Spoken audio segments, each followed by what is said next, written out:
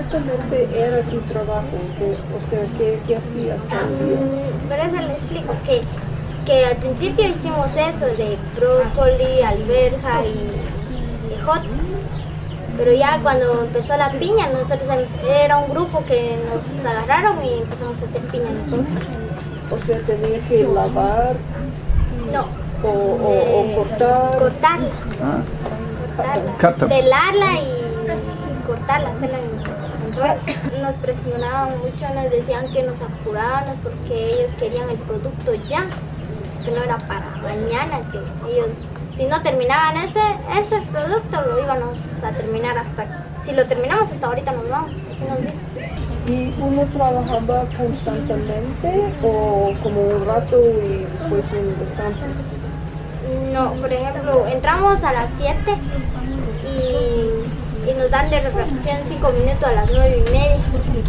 Y después seguimos hasta el almuerzo, 1:30 a 12:30.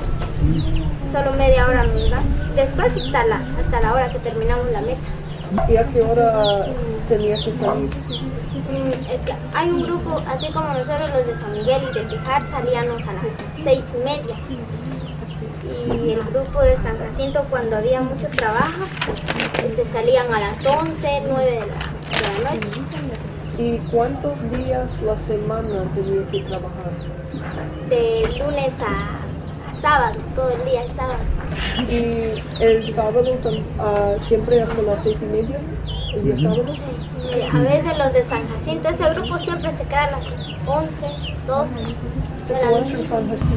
¿Habían trabajadoras en la fábrica como más niñas, como de 10 o 11 o 12 años? La más chiquita tiene 11 años. The littlest one was 11. La más chiquita tiene 11 y después siguen casi hay como 10 patrojitas de 13.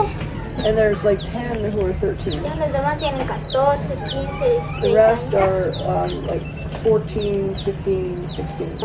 ¿Qué es el salario en la fábrica? ¿Cuánto ganan? Diarios ganamos 34.20. Y con todas las horas extras. No, horas extras ahí no dan. Pero uno trabaja más que 8 horas. Sí, Oh. trabajamos más que 8 horas. Porque supuestamente el día tiene que ser a las 4 a 5. Ellos nos sacan hasta las 6, 6:30.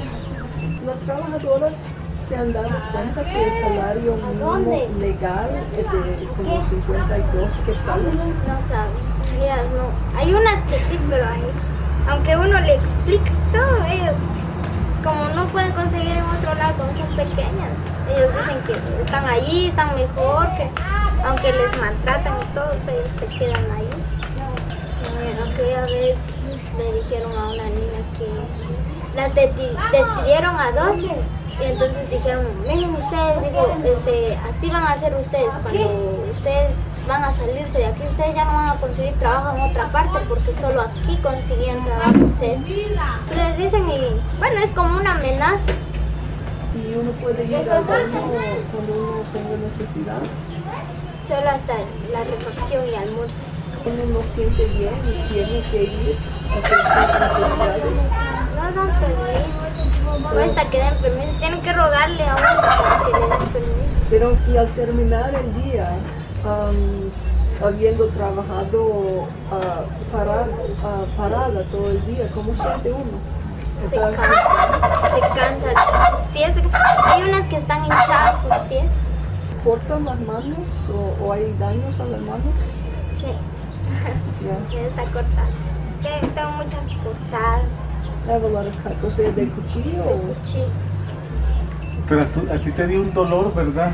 Por eso te saliste. ¿Qué te dio? Explícales a ellos. No sé qué tengo, me dijeron que tenía que hacer unos exámenes para ver qué tengo, porque el brazo también, el brazo me duele las costillas, no sé qué tendré.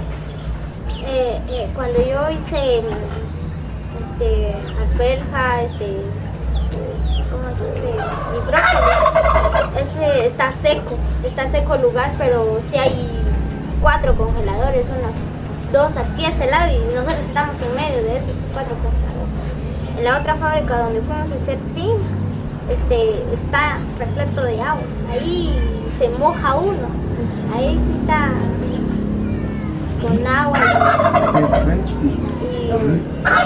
Y hay mucho frío, hay congeladores en todas partes. También helado. Más cuando.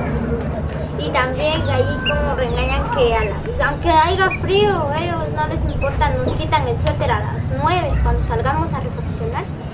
Nos quitan el suéter a las 9 y ¿cómo se llama? Y nos dicen, y si no lo quitamos, ellos nos quitan a nosotros y lo van a ir a tirar en donde ellas quieren. Dicen ellos también, yo les voy a regalar estos suéteres, dicen ellos.